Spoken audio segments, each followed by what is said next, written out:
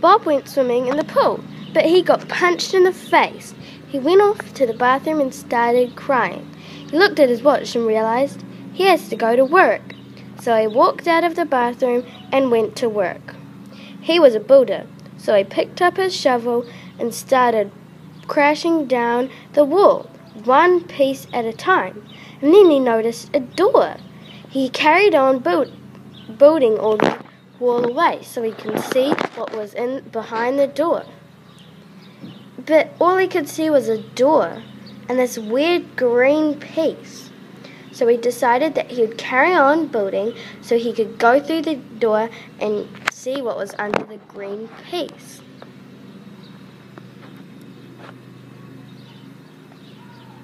He slowly walked through the door, one bit at a time. Then he started digging at the green piece. He found a book. It looked like a magic book.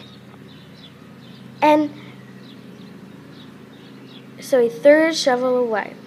And after that, 20 years later, he became famous. He was Professor Bob.